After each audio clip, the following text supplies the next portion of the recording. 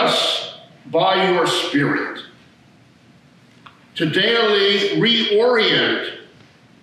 reorient our hearts and faith toward the light, toward the love, toward the life, toward the Christ. By our repentance, may we daily turn away from whatever keeps us from a closer walk with you, and fill our days with the caring deeds which are the fruits of our repentance. In Jesus' name, amen.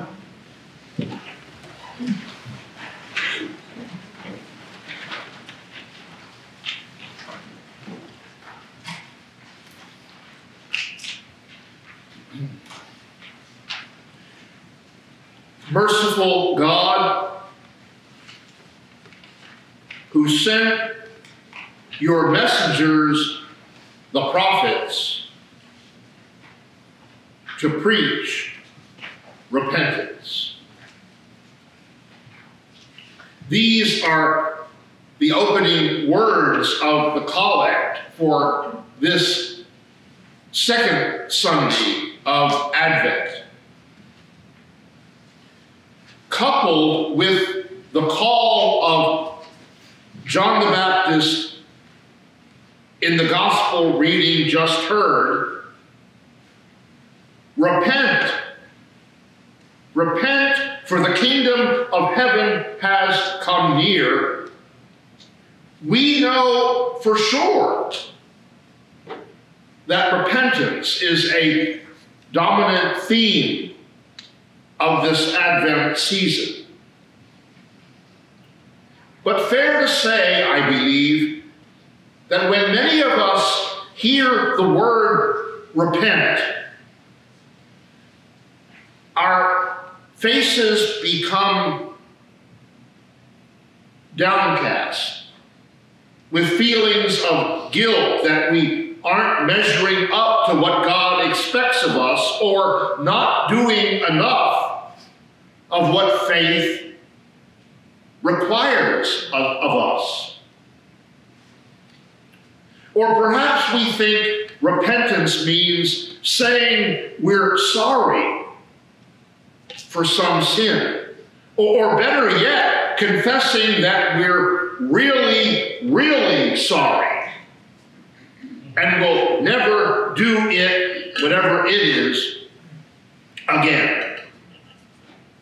And yes, all this is part of repentance.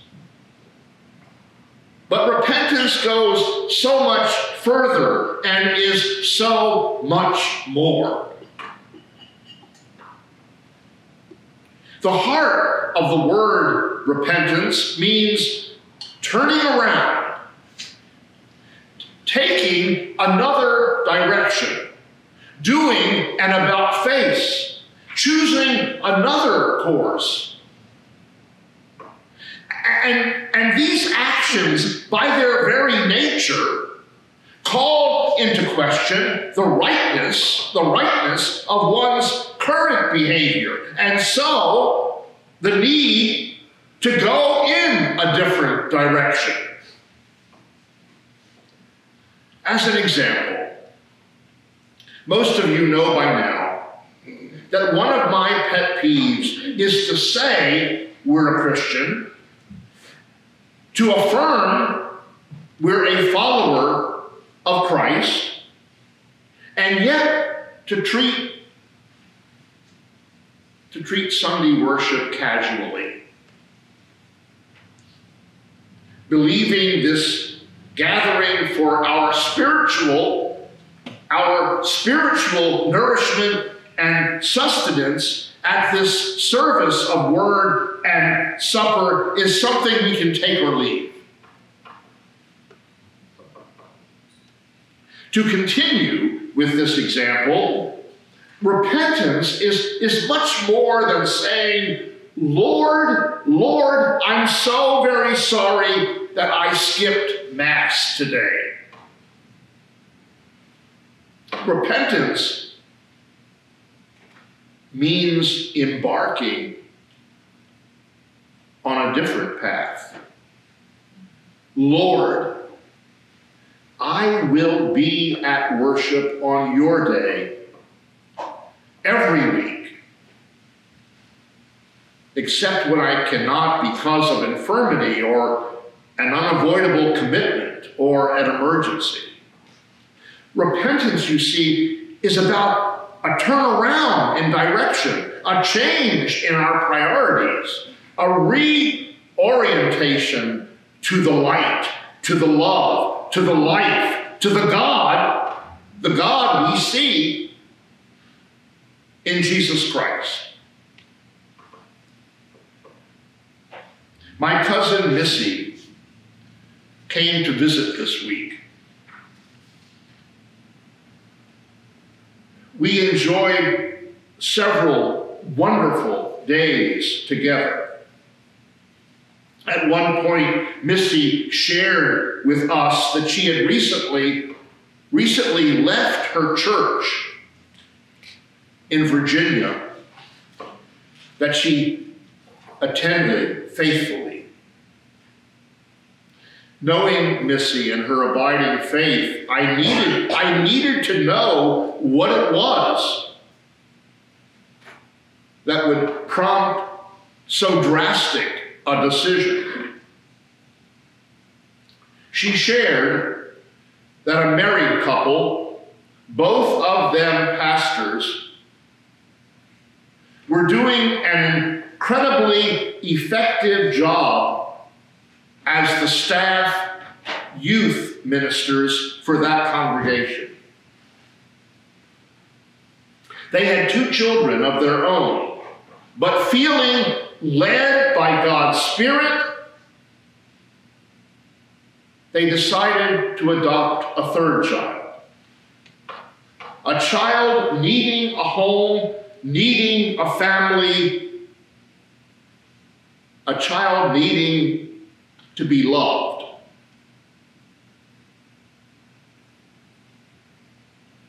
A child that is black.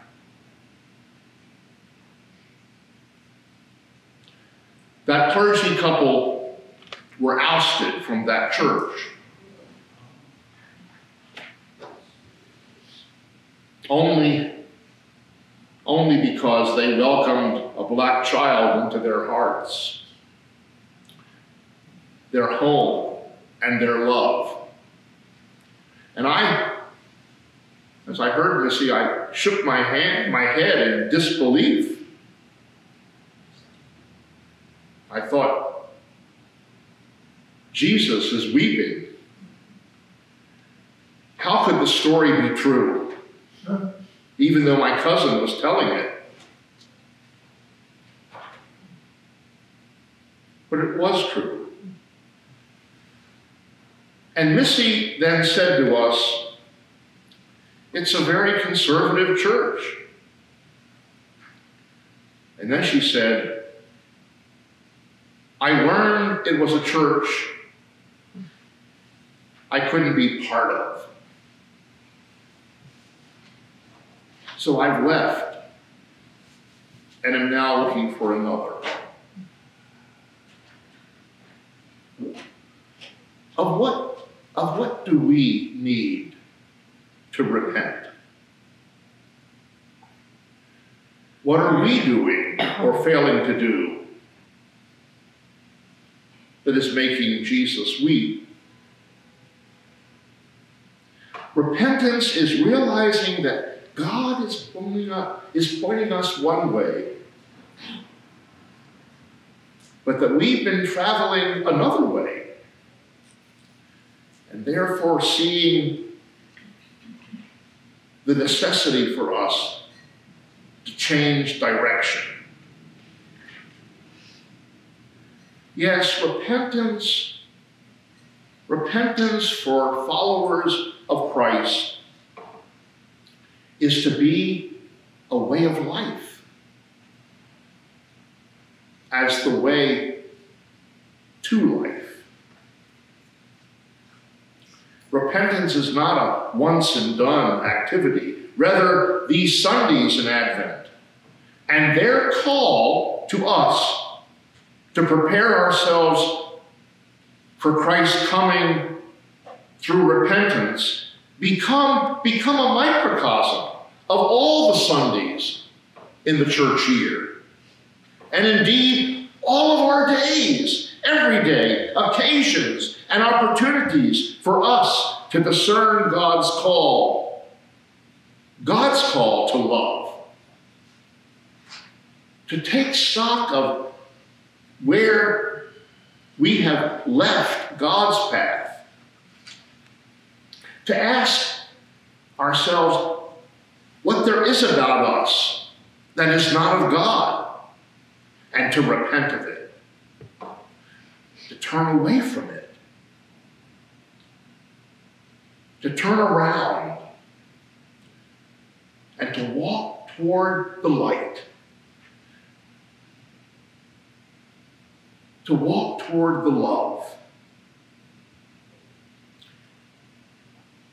to walk toward the life